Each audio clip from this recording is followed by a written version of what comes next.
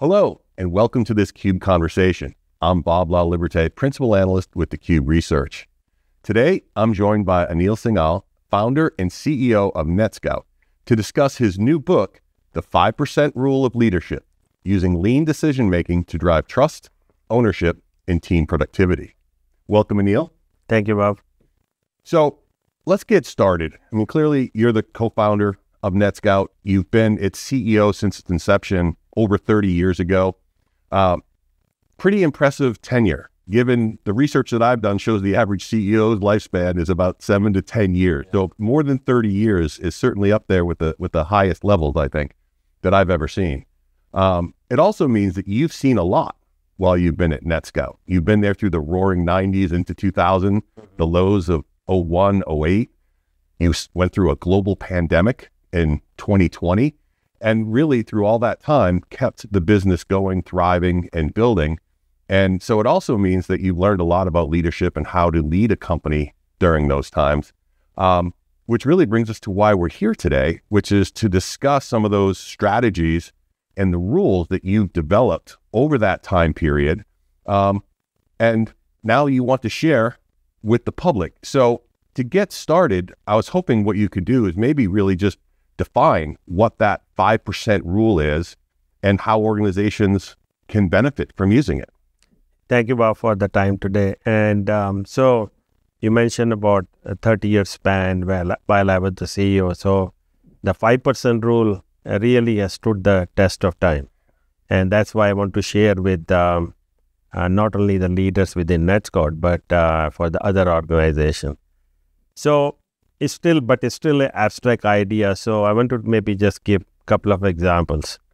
So first is, you may have heard about the Pareto principle, the 80-20 rules, meaning 20% of the decisions have 80% of the outcomes. But rarely, some people have talked about that the Pareto principle can be applied again to the 20%. And meaning that 5% of the decision could have 95% of the consequences. So I think of 5% rule as that kind of decision making. And so the way I define that is more execution, strategy driven execution versus execution driven strategy. For example, we do this every day that when we have to go somewhere and we plan for it, we don't just go to our garage and start driving. We look at the Google map, we decide, depending on where you are, should I take a train, should I take an Uber, what time I should drive, and sometimes we decide to actually postpone the trip, and all this takes less than 5% of the total effort before execution, which is actually going to the destination. And we all know we almost all the time reach the destination on time. So I look at the 5% rule, decision making, spending quality time with the leaders during the first 5% of the project, especially consequential projects, almost seals the fate of the projects. And then I think we can do flawless execution. Got it. That makes a lot of sense. And it also sounds like you're stepping in up front, so you're not having to micromanage the project all the way through. Yeah, it's interesting that you say that. A lot of people say, what's the style of this leader or a manager? Is he a micromanager or she's a micromanager? And I believe that micromanagement is not really a leadership style. It's a necessity. If you have not given clear direction to your team, you have not explained why they are doing it, just told them the what. You have, in fact, not established that during the first 5% of the project, you'll be forced to actually micromanage. So I think I would look at that we should think about it as more of a process, and which can be avoided. You don't need to do micromanagement if you have done your pre-work and front-loaded all the decision during the 5%.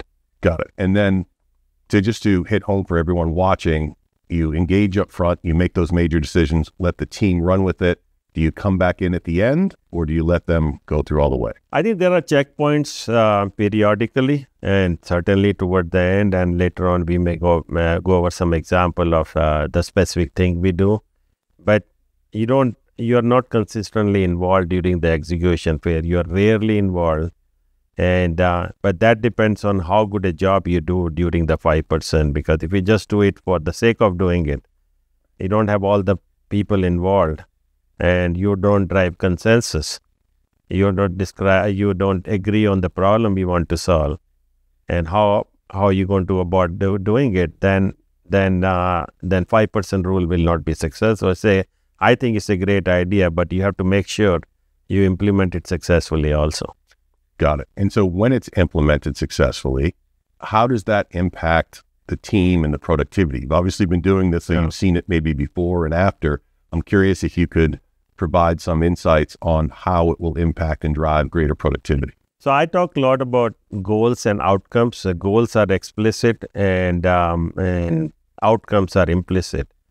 So the goal is to drive team productivity and all those, but it really drives efficiencies. I call it lean decision making, and that's enabled by the 5% rule.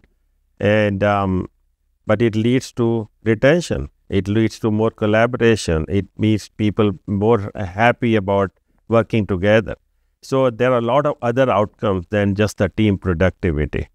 I think also I've seen, I mean, it sounds strange, but for example, for an R&D project, I have seen the 5% rule actually reduces the lines of code you have to write. And so, yeah, that's a good goal. Now the goal is to finish in time, but lines of code being less automatically finishes less in time. But there are other outcomes, like you'll have less bugs, less QA time, probably easier to use software. So these are all the good outcomes of that one goal of team productivity. Got it. Yeah, those certainly seem like all valid reasons for why you would want to implement the 5% rule. Yeah. One of the anecdotes to make this really concrete for organizations that I found really fascinating in the book was how you applied it to acquisitions, and you went about that process. Could you share a little bit with everyone that's watching how you implemented the 5% rule as it pertains to an acquisition? So we have, it's interesting, we have done about 10 acquisitions, and in about 6 or 7, I followed the rules, this rule, but actually for some smaller acquisition, I didn't really do that, and they all resulted in failure, but other 7 were wildly successful. So one of the things which we do is that there's a lot of work done upfront before the letter of intent, before even NDA is signed. And so after our VP of strategy says, Anil, we should look at this acquisition, nobody else is involved except that person and me to talk to the other side.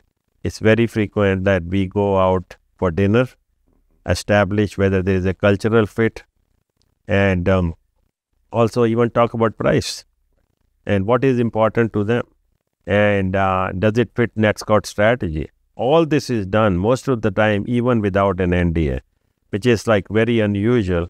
So we spend a lot of time before the letter of intent, and then but other traditional ways to start due diligence very early on, halfway or toward the end of diligence, CEO will be called in and say, what do you think?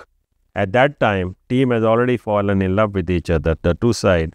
It's very hard to say no, and they will get all disappointed. So you have tremendous saving upfront. And so we have done about, like I said, 7 successful acquisition, but probably we looked at 50 companies over the last 30 years. And so imagine those 40 plus never went through the diligence phase. And what a great saving in time and effort it was. And so that's actually a very good example. And like I said, in our own company, when there were small acquisitions, we said we don't really need to do it. Yeah. And it all turned into failures. We lost all the people.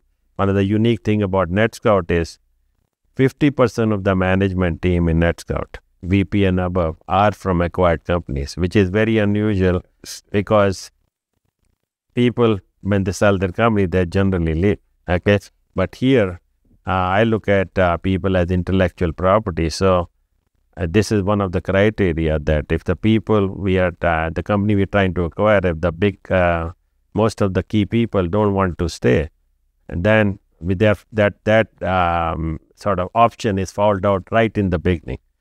So making this decision earlier and earlier stages of life results in a lot of good productivity if you move forward, but avoid wastage also if you don't want to move forward. Correct. Yeah, I was thinking that as well. It eliminates so many distractions that happen when organizations are doing acquisitions and so forth. So that certainly would be of huge value. One of the other things you talked about in the book was around being a problem solver, not a solution provider.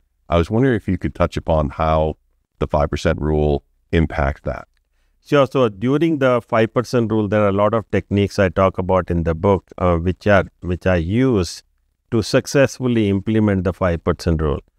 And problem solver versus solution provider is one. That means that you will need to understand the why of the solution you want to build. And for that, you have to first understand the problem. So I commonly use a phrase, are you answering questions from the customer, or are you solving their problem?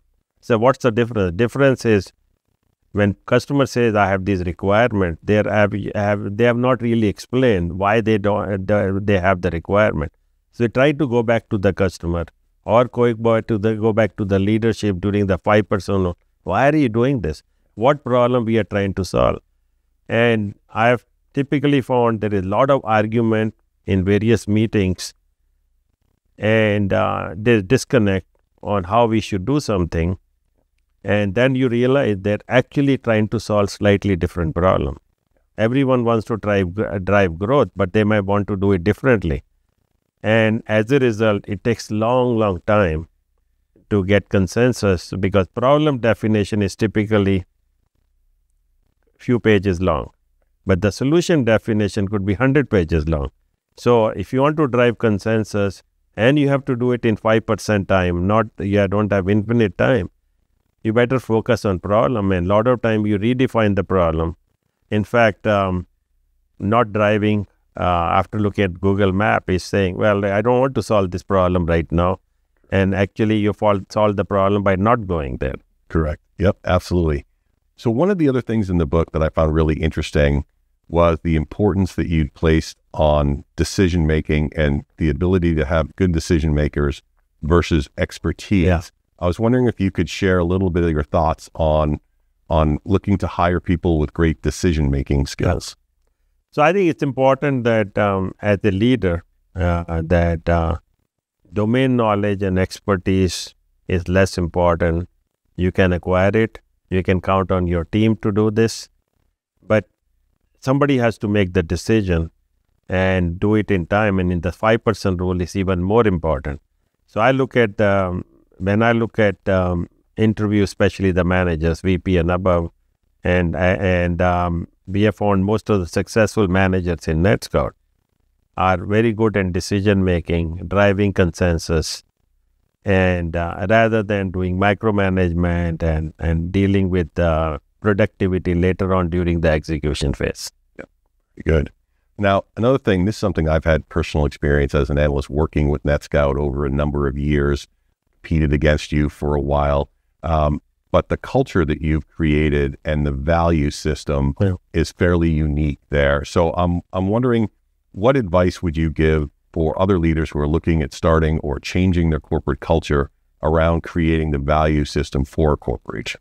Good question, Bob. So this is very, very important to me, and we actually talk about in the very beginning of the book, that when we start a company, okay, we typically look at what product we are going to develop, who we are going to compete with, what kind of people I want to hire, and how we're going to sell the product, but more importantly, how we're going to get funding.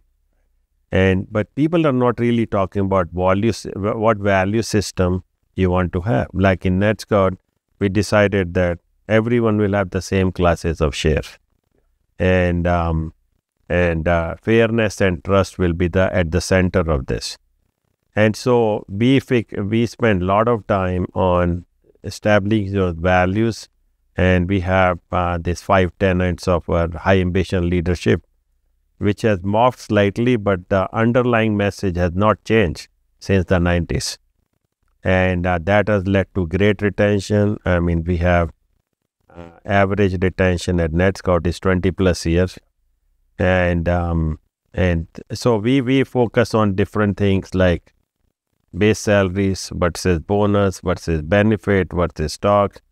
And I think it has delivered great value. Like I said, it stood the test of time. So this was in a way the 5% decision also. Before starting a company, in addition to those traditional things we do, we have added this new thing, which is the value system. And I think that's a great multiplier as you move along, and probably that's one of the reasons for the long tenure of the company. Got it. Yeah, you mentioned in there that fairness at the heart of the company and so forth. Do you have an example of how that manifests itself? So that's another interesting topic. So I mentioned earlier that you have goals and outcome. So there is a lot of talk in the industry about transparency. But I believe transparency is an outcome, not a goal. Because if you just make it an explicit goal, you'll be pretending to do that. So what drives transparency, I believe, is fairness. So as an example, in NETSCOUT, everyone is on a same bonus calculation formula, whether it's a receptionist or all the way up to me, all levels of the organization. In our building, in Westford headquarters, all the offices are of the same size, including mine. And everyone is eligible for RSUs or stocks. And that creates a transparency, because I can just do a presentation to the entire company. Otherwise, somebody say, why are you showing me the power of the stocks or benefit when I don't have it? So it creates the ultimate transparency, because there's nothing to hide, because fairness leads to transparency. Transparency is an outcome, not necessarily a goal. Fairness is the goal. But once you have a good goal like that, it has other benefits, like simplicity. Not only I can be transparent, but I can do one presentation for the entire company, and it's so simple. It saves time, it's productivity, and so I call it even that a lean decision making, because look at the number of outcomes you have: transparency, simplicity, time saving, retention, all because of fairness. And fairness is not just it at all levels, north, south, east, west, at all levels, and we try to do that, and then actually we are very fair with the customers. They are fair with us also. So it's very addictive. Yeah, I bet. And like I said, I've worked with your company for a long time. I've met a lot of those employees who've been there 15, 20 years. Yeah. And you can see that they're bought into the culture. Yeah. When I talk to them, not looking for jobs, they're not trying to see where they can get something better. They're very happy. So, I mean, ultimately, you're talking about implementing this rule that permeates throughout the entire company, that drives, I think, a lot of not only productivity and crisp decision making, but also fosters, I think, the employees to be happy where they are, and to then, obviously, that them being happy and satisfied will then reflect on the customers and overall the value. I think you had mentioned earlier that there were booms and busts in last 30 years, and this is one thing which doesn't change. Like COVID was a non-event at NETSCOUT, and because we were doing those things, taking care of things before COVID, so in that sense, it was not a big event like in other places. Excellent. No, that's great. Well, I think that's probably all the time we have today. So, Anil, thank you so much for coming down and sharing a lot of this great advice for the leaders looking to build not only an enduring company, but also one with a great culture as well. It's also important to note that while you create and follow that 5% rule, it's also leveraged at all levels at NETSCOUT and management. So if you would like to learn more about the 5% rule of leadership that has just come out, the book is now available on Amazon and at Barnes & Noble. So please reach out, get your own copy, and get the details behind what we discussed today. This is Bob LaLiberte from theCUBE Research. Thank you for watching this CUBE conversation with Anil Singhal of NETSCOUT on the 5% rule of leadership. Thank you, Bob. Thank you. Thank you.